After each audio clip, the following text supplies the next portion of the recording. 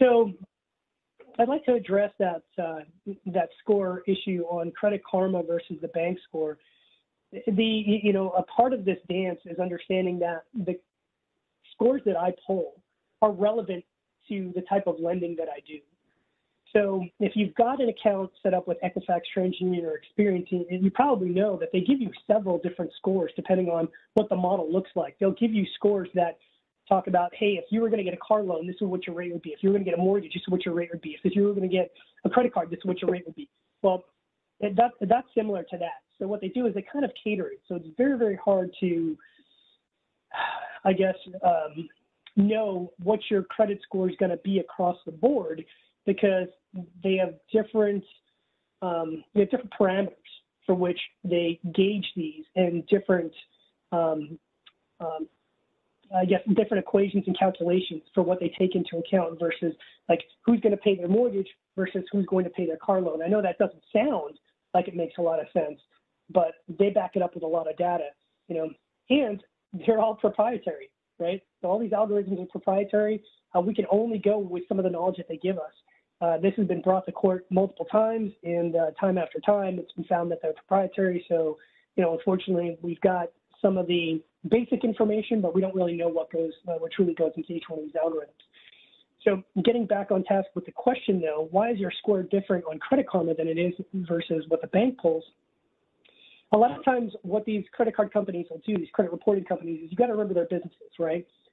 They make a certain amount of business with us, with the creditors, and then they make another significant amount of business with customers, right? So one of the things that we found that's happened or developed over the last 20 years is that they give us our risk score, right, which there is some potential liability if they risk that or if they rate that score with a different risk rating than supposed to be, right? Then if we start seeing a lot of delinquencies on 800 credit scores, we're going to wonder what's going on, and they could be held liable for that. We have some recourse as a bank. The easier one, right, in my opinion, the one that's easier for the credit bureaus is to be able to sell you something, right? Sell the end user, the end consumer something. And so typically what they'll do is they will sell you a score, but they'll sell you a score on using a different algorithm on different parameters. So when you look at your score, it looks like it's higher because when you take a look at what scale it's on, my scale goes from probably, 350 to 840. That's my scale. They may start the consumer-friendly scale. They may start at 500, and it may go up to 990. So you pull, let's say, your Equifax score, and your Equifax score says that, well, you're at an 860. Well, hopefully, right away you realize that something is wrong. That's definitely a consumer-friendly score because no lender can pull a score that's above 840. So if you've got an 860, you're probably still a good score, but you're on a different scale. There's been nothing, I have not seen anything in the news. I've not seen anything in the legislature. I've not seen anything judicially that is preventing them from doing that because they're just providing a product. If you ask me, it is a little bit, I don't want to say deceitful, but it is. There's no, what they should be giving you is the same thing that they're giving us. And that way everybody be on the same, we'd have a shared understanding, a common operating picture. And right now we don't exactly have that because a lot of times, and I get this all the time. I got it a lot more about 5-10 years ago than I am right now. People are starting to understand it, but people would come in and they would bring me their printout of their credit score and they'd say, look, I'm a easy 790, and then when I pull it, it's a 690 or a 710 or something like that. And they're always baffled and scratching their head. And then I have to show them, here's the scale that they gave you the score, and here's the scale on my score, and that's why it's so different. So just something to keep in the back of your mind. If you want your credit pulled or you want a score or something like that or whatever, and you want it to look like the lender's score, it probably has to come from a soft pull from the bank. That's probably the best way for you to get something like that, because you're probably not going to get the same one that you would normally get otherwise. Looking at the other question, does someone's good credit make someone's challenging credit good? No, it doesn't. It helps, right? It can help. It can, let's say, if you're applying for something and you've got let's say you're on the cusp, you're on the bubble, which is about 640, 650 is the bubble, right? So let's say you're right around on the bubble. Well, you can bring somebody in with an 800 credit score to co-sign, right? But essentially what the bank is telling you then is they're telling you, we're not really relying on your credit history. We're relying on that 800 credit history. That's why we ask them to come in and to co-sign. So it doesn't really make your credit good, because what we found long term is we found that, let's say we've got business partners, right? They go into business, and what ends up happening is the bills end up getting paid more towards the person who paid their bills in an atypical late fashion versus the person who paid their bills in a routine and typical fashion. So that's what we ended up finding out over time. So, you know, it is helpful. It's good to have. At the same time, it's not going to negate bad credit. All right, so let's get into each one of these individually. A 35% payment history. So this is a record of your on-time and late payments. So too easy, I'm not going to tell your intelligence, you know what this is. It's based on DLA, right, date of last activity. So obviously the things that happened more recently are more heavily weighted. Like I mentioned to you earlier, something that happened 3-4 years ago probably isn't impacting your score much, but something that happened last month is really going to have an impact on it. You can see here, dispute if there's an error. Dispute if there's not error. If you want my honest, you know, down to earth opinion, dispute it no matter what. If something got on there and it was even an accident, your vacation, or let's just say you got sick or something happened or whatever, call them up, negotiate. And if it doesn't work, dispute it. Because a lot of times, you know, they mess up with their documentation, or someone just is lazy and doesn't want to do the work.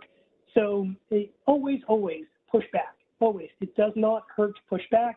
And the other thing that I'd say is, if you don't get the response that you want the first time you call and talk to someone else, right? A lot of times, you know, you'll get that one sticky person who just refuses to do anything to help you. You call back, you get somebody else who's a little bit more amenable and willing to work with you. So just try again, because it's important to get to get these things fixed and to get things off there, even if it is your fault, right? None of us are infallible. We all make mistakes, and issues happen. So you have to treat this like the fight it is. You really do. You've got to go over a tooth and nail. And I'll tell you, we as military members, you know, we kind of have a different experience than a lot of other people. I'll just share one real quick story with you. The last time I deployed to the Middle East, I was in all sorts of areas. So I deployed to the Middle East, and you know, I wasn't in a lot of areas where you could easily make a call or remedy situations, because there was a lot of austere environments. Well, when I was going there, I knew that you know, AT&T wouldn't be super awesome where I was going, but I knew T-Mobile would, just by, you know, talking to the people who were there already. So I had paid off my AT&T bill, paid off my AT&T phone, switched over to T-Mobile, deployed, and now I'm in an area where I don't really have a lot of contact with the outside world. Here and there I do, but I'm not really getting regular mail. I'm not really getting regular phone calls.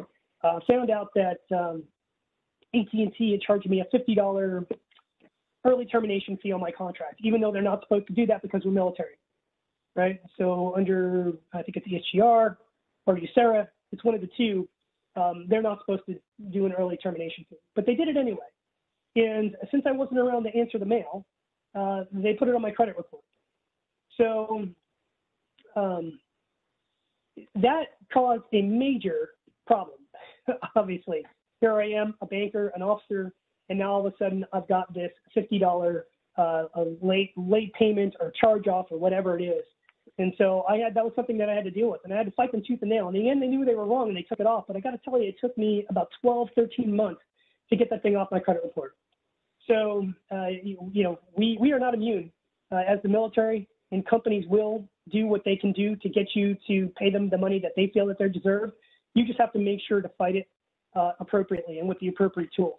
So I went after them week after week, showed them documentation, eventually got it off. But it was not easy. It was worth it when it was off, but it was definitely not easy. So let's see here. I got a question in the chat. If you're an authorized user on someone's credit card who got behind in a payment, will help if the person removes you on the account. So if you're just an authorized user, and it's not being reported on your credit, it won't really make a difference. So it really depends.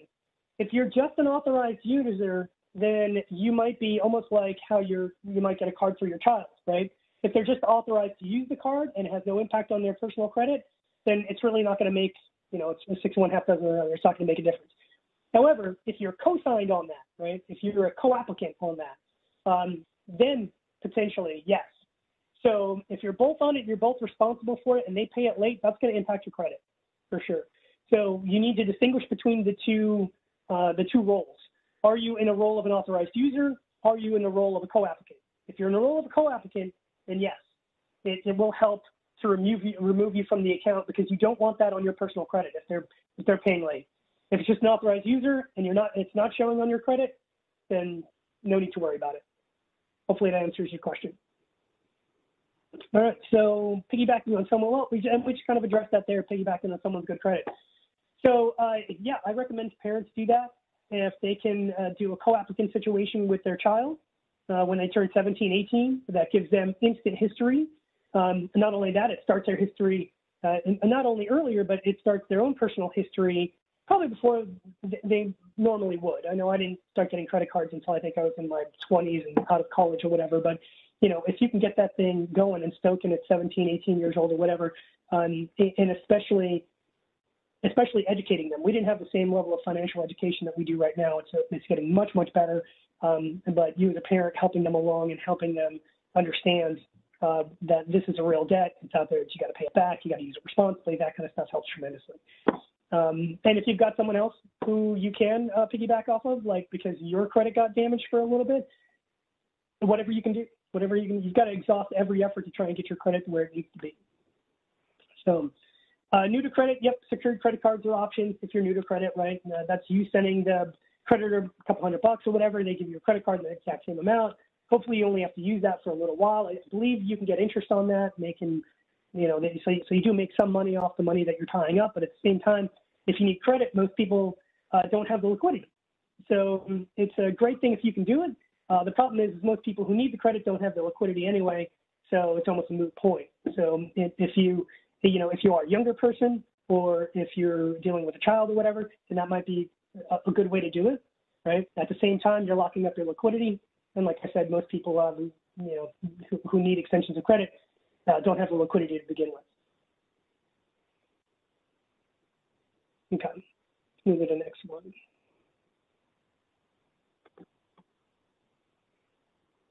Seems like my video stopped working. There we go. All right. Data last activity represents the weight of an account. We kind of talked about that. So I know you guys have this down. What they're just showing you here is an example of a $10,000 judgment versus a $14, collection, right? The $10,000 judgment was done 3 years ago, and the Pizza Hut collection, right? You just paid it off. So the most recent activity of that, even though it's 5 years old, the most recent activity is just recently, just last month or whatever it is. So that's the one that's going to have more weight on the score. So this comes into play when we talk about the dance, right? And how we're going to kind of manipulate the algorithm, right? When it comes down to it, the paying off of that $14 might negatively impact your credit because it is more recent, even though it's from 5 years ago, even though it's way less than the $10,000 judgment you had from 3 years ago. Because the algorithm takes into account the date of last activity as the most relevant information, it might make sense for you to call Pizza and say, look, I'm going to pay off this collection. I need you to eliminate it from my credit report to begin with, right? Or I need you to backdate it or to do something like that. If you can get them to do that, again, everything's a negotiation. The worst thing they can do is say no. And if they do say no, you can call back, try someone else, and see if you can get them to eliminate it off if you pay it, for them to take it off your credit report. It's worth the shot, because if you're going to pay it off, then fine, pay it off, but try not to have that be the last activity on it, because it's, like I said, it's going to negatively impact your score. Okay. It seems to be playing again. All right, here we go. So available credits, right? The credit limit minus the amount you owe. This is kind of a common sense thing, right? So if you've been given $50,000 in available credit, revolving credit, trade credit, right? You'd like to keep that number of your borrowing against that credit to less than 15,000, right? That's 30% of 50,000. That's all it is. And that kind of maxes out your score, right? Are there times that you can fluctuate, go above that, come back down? Yep. You know, if that's what you need to do, that's what you need to do. It's not a big deal. So just make sure you've got a plan. Everything is about when they're going to pull your credit, right? So you need a backward plan. You just need to make sure that when it's time to pull that credit, it is the way that it needs to look. That doesn't mean that you can't use half or 75% of your revolving credit lines for something because you happen to be doing an extension or something like that on the house, and then you're going to refinance it when it's done or whatever. I mean, there's all different ways to scheme this thing out. You just need to know that when someone's going to pull your credit, they need to look the way that you need it to look, and you need to backward plan that so it is the way that you want it to be when they pull it. Another question in the chat here: if you decide to pay off everything off the credit report, how long will it take before things are considered healthy if they refuse or move to backdate it? So everything with time, right? Time heals all wounds, right? Same thing with credit report. So for the first 24 years, it's going to be weighted heavily against you. It really is. For the first 24 months, it's weighted the most heavily. As time goes on, it just continues to become less and less and less impactful on your overall score. So, you know, look for the first 6 months to be probably the most traumatic. And then after that, it's going to continue to reduce and reduce and reduce. But when it comes down to it, it's going to be reported for, like I said, no less than 7 years, and it's going to be impactful on the score for no less than 24 months. All right, another question in the chat here: is the 30% based off each individual credit item for all of your credit items or all of your? It's both. Yeah, it's actually both, but the greater one is going to be the aggregate. So yeah, that's a great question. If you can spread it out, can you spread it out over several cards? If you need to be, right? Let's say you need to do something like that or whatever. Then yes, I would say, hey, spread it out. Don't try and, you know, don't max one card up. And let's say that you've got 4 credit cards. Each credit card has 10 grand on it. Or 5 credit cards. Each credit card has 10 grand on it. So that's 50 grand altogether. Don't max out 2 credit cards, right? Because it is going to look at that. So take a look at it and say, well, if I need to put 2,000 on this one and 3,000 on that one, 3,000 on that one or whatever, then that keeps it all still relatively low, right? Not to mention, you know, when it comes down to it, you're going to be looking at it, and it's also going to depend on the interest rate of that card, right? So obviously you're going to choose to go the lower rates first. And again, maybe none of it matters, right? It may not matter because you may be looking at your lowest rate card, which may be 5%. And then you may say, well, you know what? I am going to max this thing out. It goes up to 15 grand. I'm going to do this $13,000 purchase on this because it's the lowest interest rate. But I know my credit's not going to be pulled for the next 2 years, per se, right? Well, then it really doesn't matter as long as you can backward plan it and say, I'm going to have this thing down to under 30% in that 2-year time frame, right? Before I need credit again, I'm going to have it down to where it needs to be. So again, the whole thing is a dance. The whole thing is a game. They set up the rules of the game, and that doesn't mean that you can't use those rules to your advantage, okay? So because the entire system is really geared to manipulate the way that you behave, right? So your job is to make sure that you can get what you need and make it appear that you are behaving the way they want you to behave. So it's all about appearances. That's all this is. So if you can do the dance properly and you can make it appear that you're behaving the way that they want you to behave, then heck, if you wanted to max out all your cards, you can max out all your cards. Right? If you want to max out all your cards because you know you're going to sell, like let's just say this happens a lot. What happens to me a lot is I'll get a lot of builders, right, or flippers, house flippers. What they'll do, they'll go to Lowe's, right? They'll buy a house, they'll go to Lowe's, they'll spend $50,000, $60,000 on their credit cards, right, to get all the stuff that they need at Lowe's to redo the house.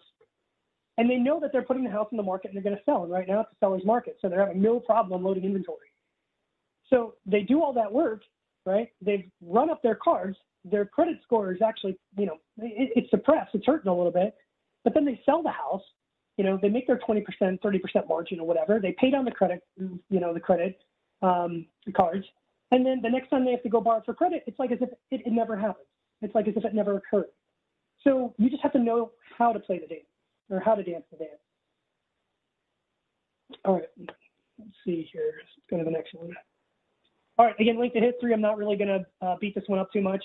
If you can piggyback on someone else's history, best thing to do, but we've already kind of talked about that one. Type of credit, again, this really isn't all that, this one really isn't all that relevant for most people, and it is a much smaller percentage of your overall score than anything else. However, note the bottom there, that debt consolidation piece is huge. If you do have credit card balances that you think are going to maybe not be paid off in the next 5 years or so, it might make sense to do this because you will see that immediate bump. Anybody who's ever done a debt consolidation, now, you know the interest rates are probably a little bit higher. However, at the same time, look at that interest rate compared to your variable rate, right? So if you take a look at the variable rate on your cards, usually that variable rate is in excess of 15%. If you're doing a debt consolidation loan, typically there's anywhere from 12 to 15%. So let's just say that all your cards are at 17, 18, 19%, right? And you think it's going to take you longer than 5 years to pay that off. Then maybe it does make sense to go get a debt consolidation loan for 12% over the next 5 years, have that immediate boost to your credit score, have that immediate improvement to your cash flow, right? Maybe it makes sense. Again, guys, you have to remember, all this is a dance. It's just a strategy. It's just how you play the game, okay? Because this is a game. Take it from the banker. This is a game. This game is to modify your behavior so that you do what the creditors want you to do. Take it from a creditor. That's how it is. So you need to know the game better than they do. You need to play the game better than they do. All right? They set up parameters which you can work in, and as long as you know how to do that, you'll be fine. All right, inquiries. So this one's, an inquiry doesn't hit you that much, 5, 10 points here and there. The problem that we typically find on inquiries is if you're shopping something, if you can, let's say you are shopping and you're using a lending tree type thing where maybe there's one pull and then that gets shared with a lot of different lenders, that's probably beneficial. If not, you have to kind of protect it like anything else, and especially if you're on the bubble, if you're on the cusp, that's where it's important. If you're on one of those, imaginary, arbitrary bubble lines, like 640, 650, depending on what that particular financial institution requires. Like I said, I think for my bank, I think it might be 620, right? So if you're at a 625 and you know you're going to apply for a loan with me, you're also trying to get a car, right? You're going to be careful of the inquiries because you may just push your credit down to the point where it's an exception to policy now for me, and it may be more difficult for me to get that loan approved. Okay, so just be cognizant when you're dealing with financial institutions. Where's that threshold? Where's that bubble? So I have to be very, careful in what inquiries. How can I limit my inquiries? Can I ask for a soft pull?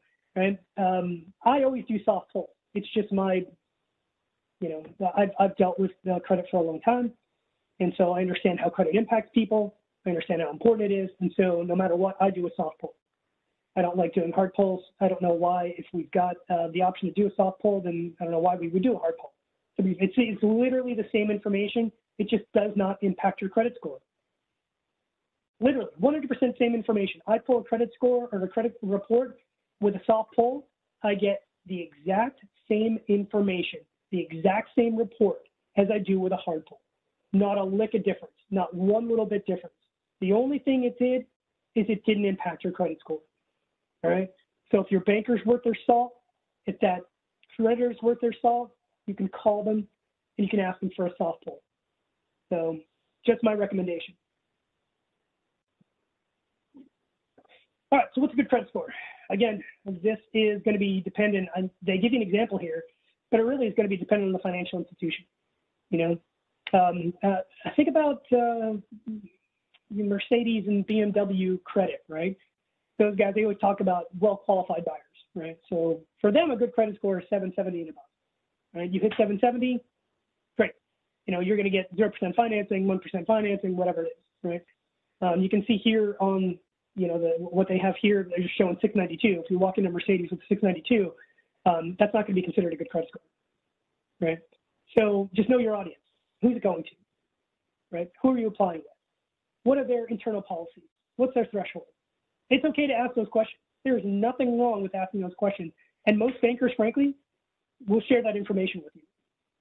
They'll give it to you. They'll say, look, here's where we need to be, right? In the end, we want to do business, right? In the end, we want to help you succeed. So go ask. Ask what the parameters are. Ask for it up front. Get that information, right? And then you'll know what to hit, right? And that also helps us. You know, when I have somebody who comes to me and says, hey, I just need to know what your parameters are, you know, because I want to make sure I'm coming in correct, right? That shows to me that discipline, that initiative, right? That motivation to do it properly the first time. You're doing your homework, right? So there's nothing wrong with that. Ask for that information. All right, so 5 tips on improving your credit score here. Obviously know what's in it, right? That's one of the biggest things. So you go to annual credit report, you call the number, you need to find out what's in it. If you don't know what's in it, right, how are you going to be able to fix it? So how are you going to be able to do the dance if you don't know the steps, right? You need to know what's in that report. So always check it, make sure you've got it, especially before you're doing a major pull, before you're doing some kind of major purchase or whatever. Definitely check it. I've made that mistake before. That's how I found out about my AT&T bill, right? I've you know, you don't pull it, you think everything's fine, it's all great, when you go to do something, you find out there's a blemish on it, you're like, what? So don't be surprised. Don't let that happen to you. Obviously, pay your bills on time, budget accordingly. That one, you know, really doesn't even need to be said. You know that. And especially as military members, right? We know that credit can trip us up, right? So if we're not paying our bills on time or whatever, your poor credit score, it can impact your security clearance. It can impact your, you know, you want your first sergeant coming to you saying, hey, I got something from your military star card. I mean, how many times have you heard that story? So learn the legal steps to correct your credit report. So again, the first step, call them, all right? A lot of them will deal with you. And especially now, there seems to be, like I said, a little bit more of an amenable tone with the creditors now because of the pandemic. So if something's out there, please, you know, call them first, negotiate it with them first. If you don't like the answer you get, hang up with that person, call back, get someone else, try that. And I've tried that multiple times. If that doesn't work, then there are legal steps that you can take because you can dispute it. You can dispute it with those 3 credit reporting agencies. You can write letters. There are other paid services. I don't think I would recommend that only because the paid service is going to do the same thing that you do. They can only do the same things that you do. They can only call on your behalf. They can only write letters on your behalf. They can only dispute it with the credit reporting agencies. They're doing the exact same thing. So before you put out any money for someone else to do it, I would exhaust those methods on your own first. Let's see, a credit here. As credit card companies become more stringent due to auto pay options, since it's easy to do for most people. So they haven't become more stringent. Why they like auto pay is because, you know, it's a little bit less of a gamble, right?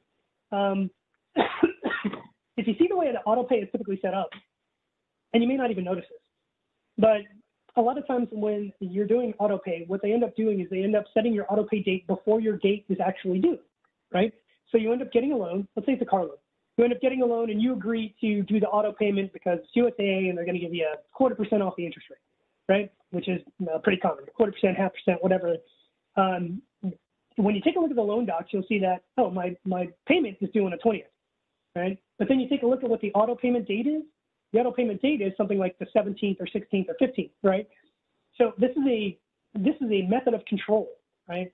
So what it does is it gives the bank a little bit more control. They're getting the payment a little bit sooner because that alerts them a little bit quicker. If the auto pay doesn't hit, let's say you don't have the money in the account and the auto pay doesn't hit, well, now they've got a signal that something may be off, something may be wrong.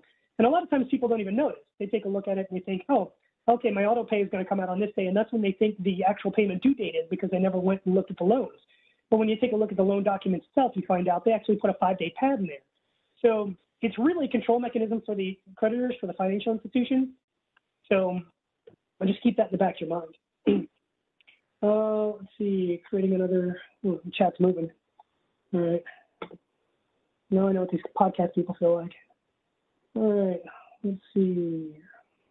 Are you creating another metric for make it? No, yeah, it's not, like I said, it's not really a metric thing. And basically what it just comes down to is they want to have greater control over when they think you're going to pay. So it gives them greater control if they have auto debit, and it gives them a greater understanding of your if something's gone wrong, if that auto payment doesn't work. How legitimate are credit repair programs? Some claim to remove bad information for free. If you're good at anything, why would you do it for free? I don't understand why. How does a company work for free? So I would ask myself that right away. Oh, for a fee. Okay, sorry. Yeah. So that's the thing. They are providing you a service, right? So they will, they will do the same thing, but they can only do legally the same thing that you can do. So, they can write the letter. They can dispute it with Experian. They can write the letter to Experian. So basically, what they're saying is it's almost like grant writing, right? Hey, I don't have time to do it. I want you to do it. I'm going to pay you to do it. You do it. You be the dog on the bone. You go after it. You get my credit score fixed. So, they claim to be able to do that. But if you take a look in the very small print, you'll see that they're not doing anything that you can't already do on your own. You can do all of that on your own. If you have the time and the inclination, you can do it on your own because it doesn't cost much, right? You can get an account on Experian, TransUnion, Equifax. You can dispute it right there. You can provide all the information right there. You can do everything that they can do. There's nothing that they can do that you can't, other than maybe provide a letter that's got an attorney's letterhead on it. And guess what? It's not like these credit card companies haven't seen them before. So just because it's got a ESQ on the letterhead doesn't mean anything to these credit reporting companies. So you can dispute it the same as they can. Let's see. I have an Experian subscription. I can check my credit whenever I want, but they offer a service that can boost my credit score. So I input all my bills and what I pay for them. Does that feature actually work to boost your credit? So yes, it does. But how it does it is a little deceiving. What they do with that is they basically expand, right? They expand out the amount of creditors. So what they're saying is hey, let's say you're not super good at paying your auto loan. You're okay with paying your credit card, but you pay your rent every month on time, no problem. Well, let's do this. Let's add your other bills in here who are not creditors because you didn't sign a formal credit application with them. These are just other bills. So we'll look at these other bills and we'll start adding that into that algorithm as if it was a creditor. So if you pay great on all these other bills, electric, water, gas, sewage, rent, so that really depends on your behavior. So if you pay those things on time, okay, but what you're doing is you're adding more variables, right? So you're adding more complications to it. And if one of those other companies messes up somehow, right, then that may get reported, right? And now it may work against you. So you've really just got to look at your own personal behavior and say, okay, does this make sense for me? What do I want to add if I want to add anything? So just be cognizant of how that could turn around and bite you, but it does actually work. So if you're a person who says, hey, I've got all of my utilities, I've never had a problem with them. Decades gone by, no problem, always on time, no issue. Maybe it does make sense. So again, case-by-case basis on that one. All right, let's see here. Okay, good. Handled all the questions in the chat. So back to the slide here. Let's see, understanding how your score is determined. We talked about that ad nauseum. Beware of your credit report scams. You can fix it yourself. Oh, okay, so we already talked about that. So again, everything that they can do, we can do, right? We as individual consumers, right, we can do it also. The thing about this is you've got to be a dog on a bone. You really do.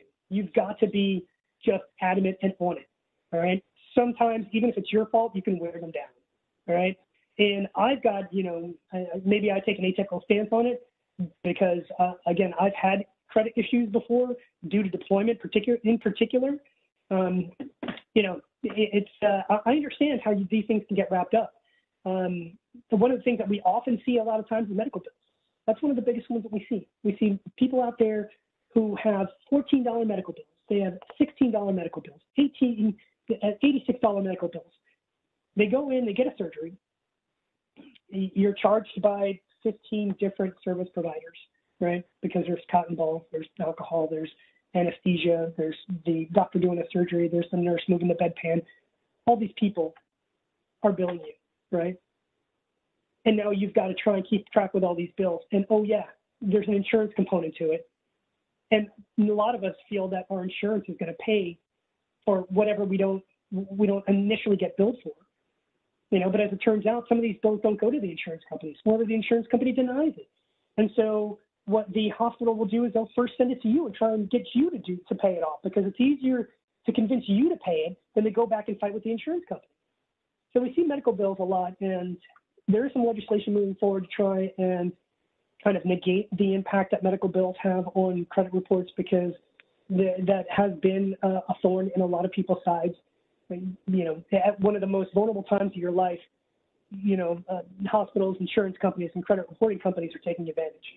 And that has been heard loud and clear, and they are moving on legislature on that, and I hope it does go through, and I hope it does negate the impact of medical bills, because, again, that's a very, very difficult one, and I see them absolutely all the time with some of my best clients who've never missed payments. We're talking 20, 30 years, and they've never missed any payment, but they get into one accident, or they get one sickness, whatever, and now all of a sudden they have some credit report issues with medical bills, and a lot of times they don't even know, they didn't even know it, because they got these bills and they assumed that insurance was going to take care of them because they understand how their insurance works, but the insurance plays this game with the hospital and pushes back. So just make sure you're looking at all of those.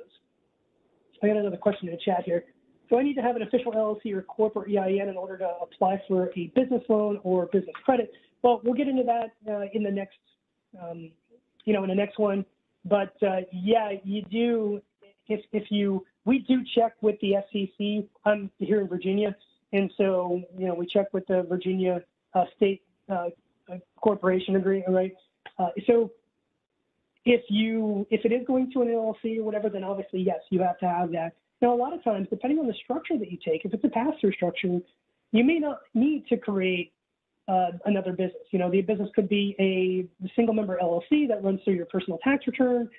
So, but you are going to have to probably create organizational documents and do that kind of stuff or whatever. Now, if you're starting the process for the loan, you don't need it all immediately. I have plenty of people who come, and let's say they want to buy a commercial property, but they haven't set up the LLC yet. So they come to me and they say, look, I'm going to do this as a single member LLC, single asset LLC. I'm going to create the LLC before we close. I need you to consider, looking at the building, looking at the cash flow from the building, look at me personally, tell me if I qualify for the loan first. So not a problem. You can apply for the loan before having the LLC set up. All right. You just need to, how we would approve it is we would approve it in the personal name or LLC Inc. to be created, that kind of thing. I do that a lot of times, especially for people who deal with real estate portfolios, and they put each one of their real estate investments in its own LLC. I see that happen quite frequently, not usually a big deal. So it all really depends. It's case-by-case basis. But like I said, if you're talking about real estate assets and single-member entities, it's not an issue.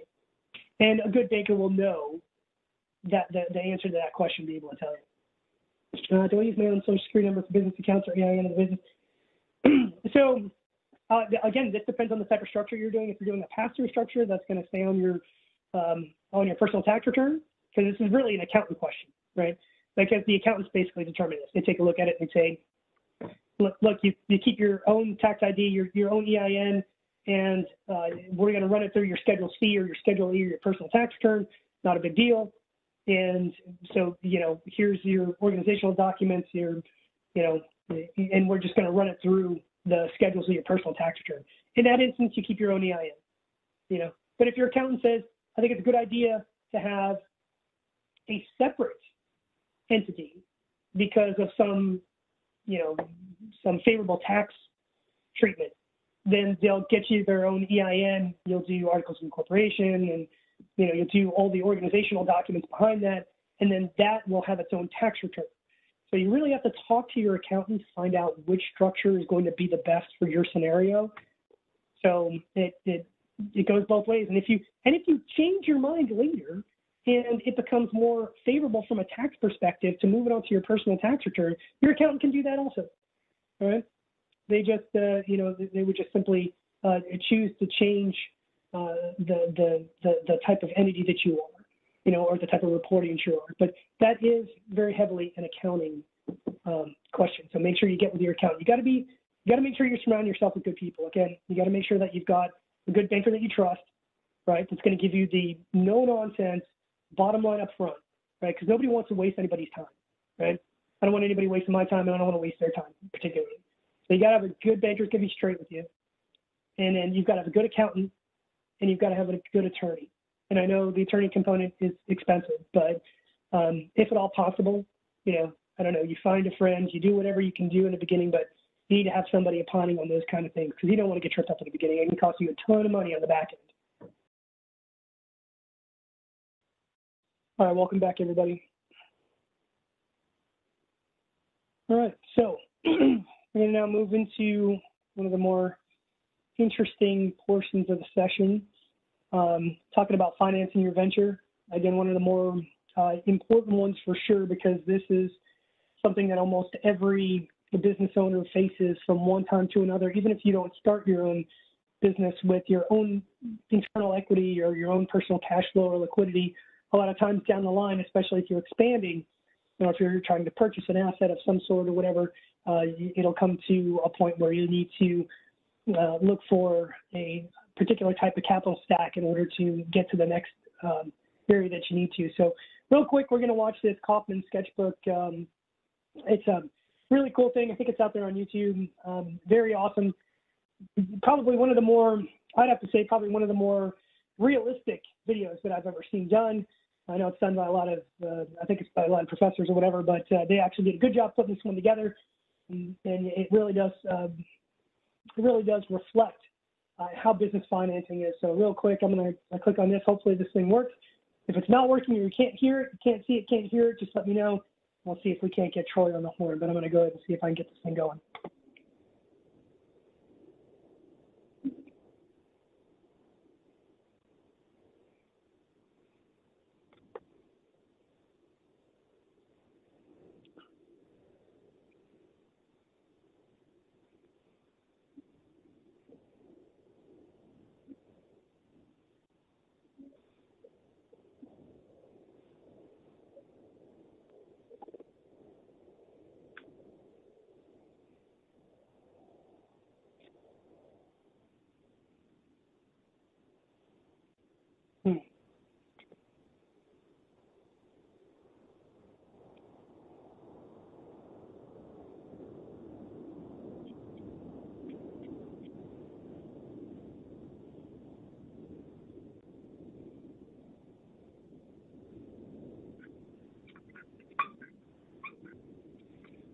Most young companies need money, which may or may not come as a big surprise, but they do.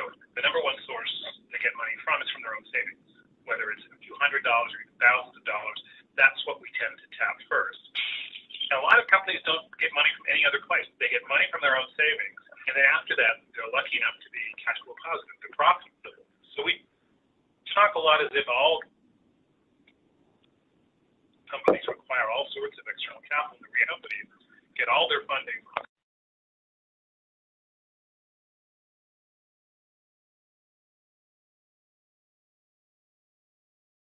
Hey, Ray, the audio just cut out. Almost every young company you can think of, to one degree or another, was funded on credit cards. And it is the single largest source of capital for young companies after founder savings. And then the next place where they tend to get money is from friends and family. After I've tapped out my credit card and I've used up all my savings, I turn to people I know and say, hey, will you help me? And that's the third biggest source. Place is banks. And the banks are a totally weird situation because with banks, they get a lot of attention, but they actually fund very, very few young companies. But it's not their fault.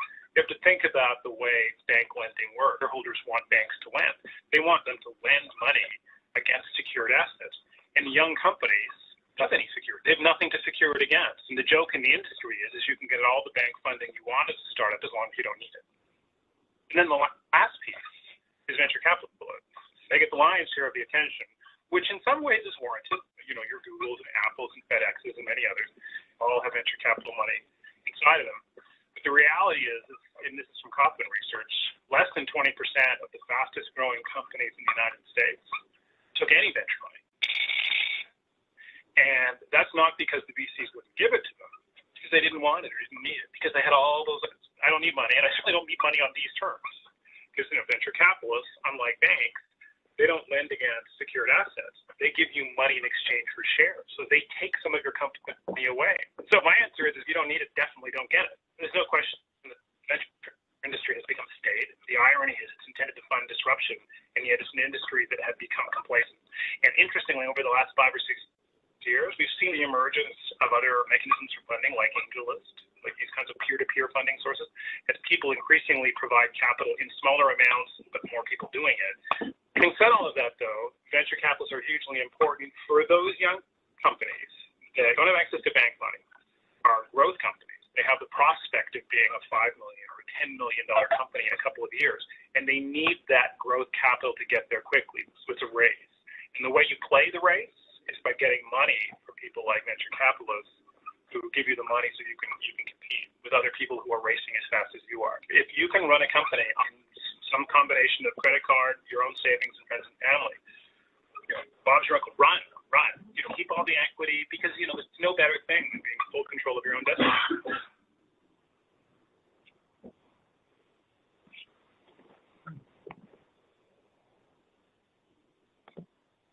Okay. All right, like I said, I think that's a real good introduction to this particular class here, because it is 100% true. And a lot of you are going to find this out when you get out there.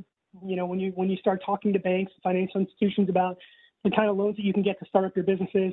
Some of them won't even talk to you. So some of the larger, and I'm not trying to dog on anybody or whatever, but every financial institution has its own internal policies. So for some, that policy is no new businesses. You've probably already heard the old statistic about how most businesses fail within the first 2 or 3 years, right? So for that, for that reason, a lot of larger financial institutions in particular just won't even bother with it. They'll basically say, look, come back to us when you have 24 months experience. Or this needs to be in our SBA department because, frankly, the risk is too high from a repayment perspective or from a collateral perspective or something like that. So a lot of times you're going to be dealing with regional, small, community-sized banks because a lot of them, the majority of them, are the ones who do the lending for new businesses and startups. And a lot of times they work with the SBA, but we'll talk about that as well. So, all right, jumping into the slide here. We're going to take a look at both debt and equity because all of your assets, all of your cash flow, all that, cash is an asset.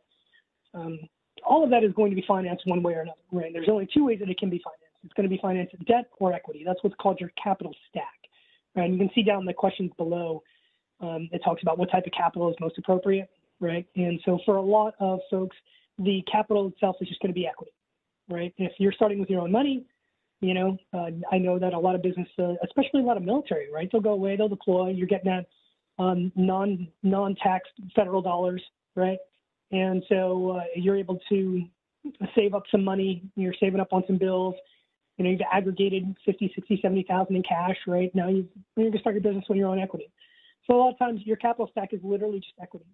But for a lot of other business owners, they're going to need to purchase large assets. They're going to need to purchase, or they're going to need some money to hold them from a cash flow perspective because they're going to have to pay lease. They're going to have to pay employees. They're going to have to pay utilities, all these things or whatever.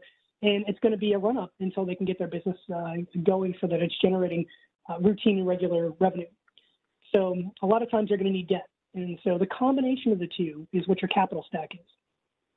So what is debt? We take a look. We got bank loans. We've got these allow you to maintain ownership and control because if you're getting money from a creditor, the creditor's not going to come in and tell you how to run your business. They will tell you if you're not running your business successfully and you're in the red. They're going to want you to get back in the black. They're going to make some recommendations, things like that or whatever. But for the most part, we don't tell you how to run your business. If your business is failing for some reason, and I've lent money to you, then I come to you and I ask you about your plan. So what plan are you using? What are you going to do? Show me your projections. How are you going to get back in the black? So, but I'm not going to tell you how to do it because that's not my business. I don't know what it is. I don't know what you do. And even if I do know what you do, and even if I've seen it done better, there's liability on banks' parts. So they really can't make recommendations as to how you run your business. Requires repayment with interest. So it's really interesting, right? Because you borrow principal, but then you have to pay that principal back in interest. So that means that you're going to have to create a revenue stream that generates enough cash flow to pay back not only the principal, but the interest as well. So, and it is interesting, I would think, in today's day and age, 2022, that you wouldn't have to really tell a lot of people that, but it is very interesting how people get a little bit out of shape about interest, because interest is, a principal is basically principal. When we are, as a bank, what we do a lot of times is we use bank deposits to lend, but then we also borrow sometimes from the Fed. And so if we're borrowing, we're paying interest on that also. So that gets built into our cost of business, so we have no choice but to charge interest on the principal that we lend out. Because the principal typically isn't our money anyway. It's either depositor's money or we borrowed it from somewhere else, discount window or something else. So the only way that we keep the lights on in the bank is by charging interest and fees. And people hate fees. So probably more than they dislike interest. So generally considered the cheapest way to grow because of interest rates right now. Interest rates are ticking up a little bit. However, most of the loans that I do are still in the 4% range. So when you compare that to, let's say you're financing your venture mostly with credit cards.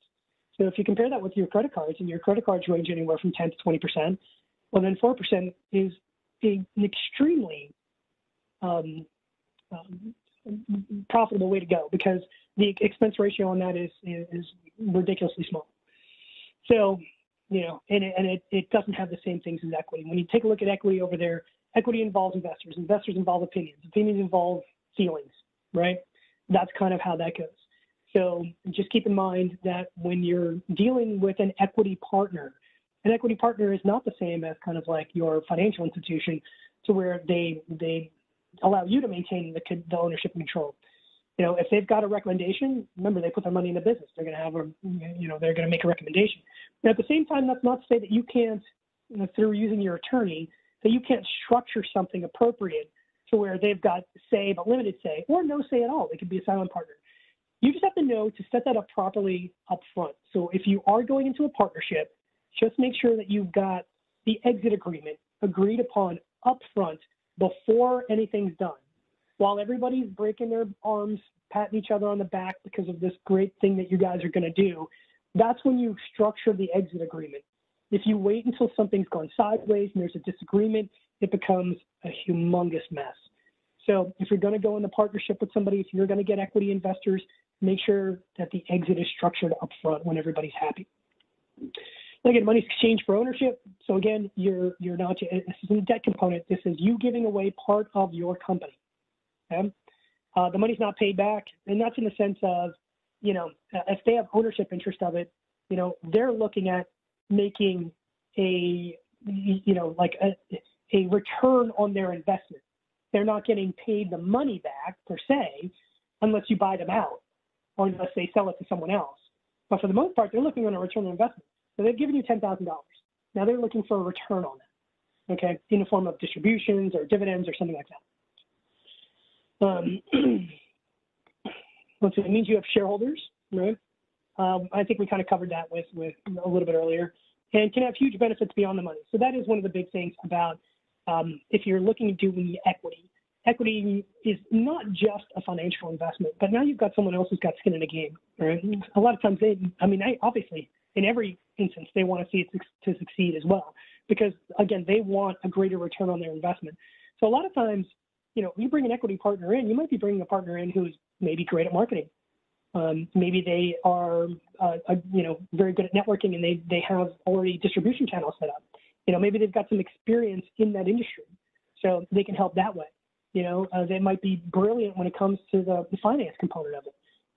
So there are a lot of benefits that could come in beyond that, but you want to know that going up front, right? You want to make sure that you're bringing somebody in who complements your business, who you're going to be able to work with, right? And who brings some other stuff to the table, typically not just financial, but a lot of times I understand it. That's what a lot of people are looking for. They're looking for the financial backing. Just make sure if all you're looking for is the financial backing, again, make sure that partnership is set up correctly in the front end. So someone doesn't think that they're coming in managing that business with you, right? They're coming in as a financial backer, and that's it. And their return is going to be profit, dividend, that kind of stuff, not, co-president of the company. You just got to make sure that that is agreed upon up front. All right, so some important questions to ask yourself. How much money do I need? All right. This is super, super important if you're going to borrow money. All right. If you come in and you don't know how much money you need, the first thing that tells me is you didn't do your homework, right? Because I'm going to ask for a business plan. I'm going to ask for pro forma, right? Projections. And based on those cash flow projections, that's going to show me how much you need and why you need it. So, and the reason why I kind of pause and stress on this one is because I'm amazed at how many people come in and don't know how much money they need. They sometimes will say, how much can I get? My answer that day is nothing. Today you get nothing. Today you get advice, which is probably worth more than the money at this point. So go back, sharpen your pencil, finish your business plan, do your projections, determine your cash flow needs, and then come back with a number.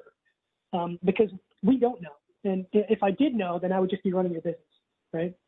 So I need to see it. I need to know what you're doing. And that whole thing, that strategy, is laid out in that business plan, right? That is the map, right? So that is the map for our navigation, right? We're doing land nav. That's our map and our compass right there. Boom. There's now a plot X, I'm going to plot Y, right? Got all the terrain features, blah, blah, blah. That is what your business plan is, right? And that's the map that we need as a banker or as an equity partner or whatever. We need to know what's going in there. Well, that is a plan. So when people come to me and they don't know how much they need, for me it's an easy conversation at that point. I say, hey, look, it sounds interesting, whatever, but we're not there yet. We get there when you know how much you need, when you've done the math behind it, when you understand everything that's going into that plan for the next 1 to 3 years. That's when we get there. So if you want to avoid some embarrassment, don't go in, especially to a creditor, not knowing how much you need or asking, how much can I get? How much control do I need? That comes down to the type of capital stack that you want, right? So again, if you are a person who maybe doesn't play well, with others in the sandbox, and we all know we've all either been that person or we've all worked with that person before. Just know that if you're that individual, maybe you don't do well with a lot of partners and a lot of other people poking their noses in your business. It's okay. Accept that and drive on. If you need to be the one, the sole decision maker, right? That's okay. There's nothing wrong with that. You need to find a way to be that person. Because if not, long term, you take someone on and you just think that you're going to be coercive and you're going to get them to acquiesce and do what you want every single time, it almost never works that way. And it ends for really messy breakups. Okay? So just know yourself. Be honest with yourself. Be true to yourself. If you need to have that control, then you probably, if you're looking for a perfect capital stack for you, it's your own equity plus maybe some debt or just your own equity, but maybe not a partner. What's my bargaining position? So in the beginning, you don't really have that much of a bargaining position when you're starting a business. However, that doesn't say that you can't ask the question, right? Audacity is rewarded, right? So if, let's just say that you're dealing with a vendor and you want to get a certain amount of pallets or whatever it is, and let's say they only sell them in thousands, right? Because a lot of these vendors deal in bulk.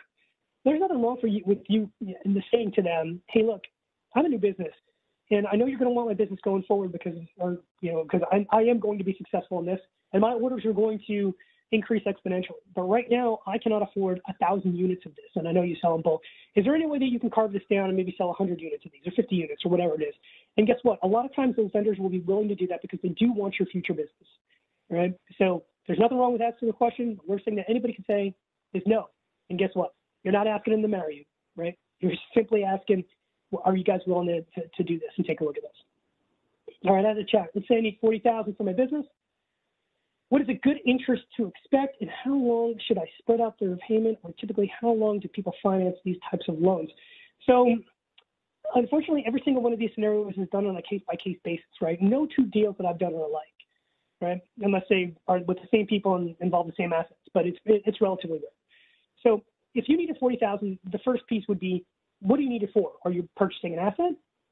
Do you need it for cash flow, right? Because if you need it for cash flow, maybe you just need a line of credit that's going to revolve every 3 months.